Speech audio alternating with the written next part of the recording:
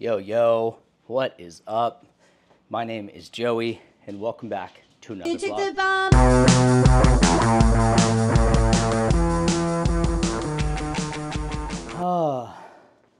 I hope you all are well. I'm just opening some of the windows around here because it is an absolutely beautiful day.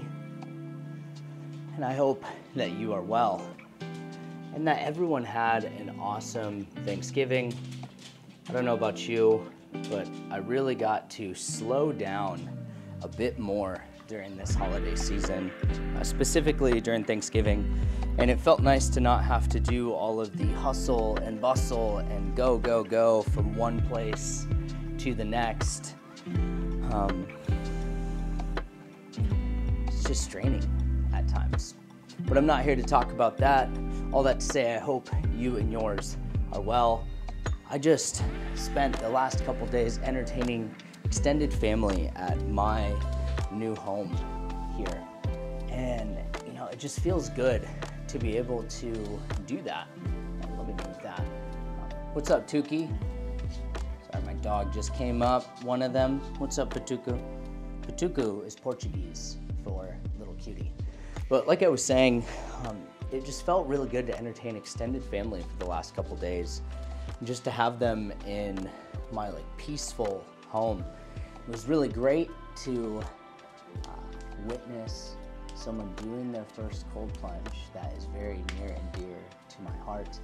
And just to witness the power that someone goes through in getting into perceivably freezing cold water. It was about 41 degrees, 40 to 41 degrees, and she had never done this before, and she is so near and dear to my heart, and I'm just so proud of her for taking that leap. And there is something to be said about willingly choosing to get into a stressful environment. And I don't know about you, but in my experience from continuing to push the envelope in those different type of ways, specifically when it comes to the cold plunge, not only the mental side and the mental benefit, but also the inflammation. You know, what your body goes through is just a tremendous benefit. Which brings me to my next note. Now, I'm gonna do another how-to video on all of this and kind of share the things that I've done wrong. I'm gonna take you down here so you can kind of see how things have come together. Now this is what it looks like. We've got the chill sign, we've got the towel rack with all the black towels.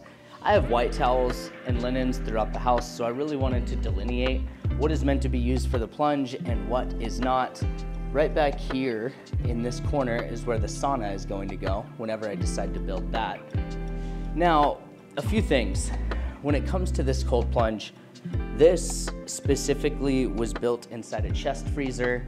Now, I've built one before in a chest freezer a couple years ago, and it worked well, and I've had many friends that have used them in chest freezers.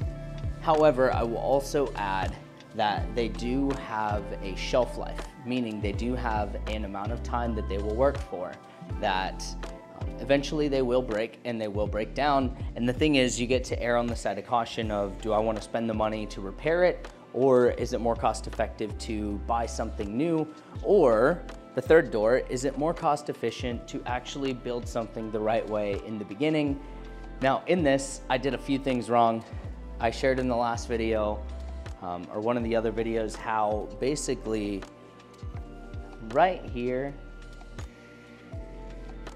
when we were drilling this in, because we couldn't get this on with just glue, because this is actually pretty thick, as you can see. It's about as thick as my finger. So it's heavy, so we couldn't really use glue. So when we were drilling it in, this is our own fault, we hit one of the refrigerant canisters. Now with that means that eventually the chiller inside will go dull. I will also add, because I was more concerned about making the inside durable, because it was not lined with a white liner like some people tell you to buy. However, those do eventually go bad as well. With that being said, I lined the inside with black vinyl, as I've already shared, and I also used rubber sealant all over the inside. And prior to that, I used caulk sealant on all of the corners and everywhere that it needed it on the inside.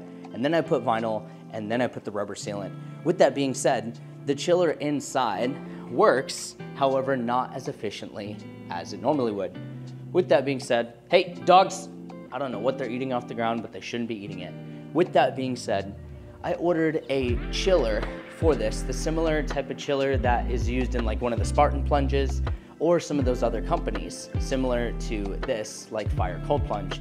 They use an auto chiller, which things like that are normally used in aquariums. It is supposed to be here later today, and with that means that it'll automatically have a chilling system. It'll also have another pump to circulate water in and out through the chiller. And with that being said, it'll be completely self-sustaining. I do already have an ozonator, which I may end up getting a larger ozonator and kind of putting it on a better timer. I really like how it's all coming together so far. Yeah, I'm really excited for it. You know, to get this entire like wellness area completely done and all put together has been a huge dream of mine for a long time.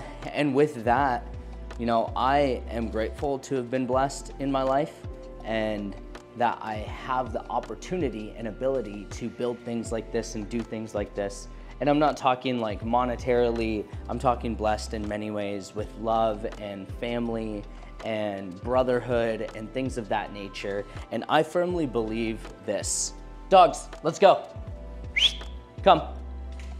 I firmly believe this, that money, to me, is a byproduct of impact, which means I don't have money unless I create impact.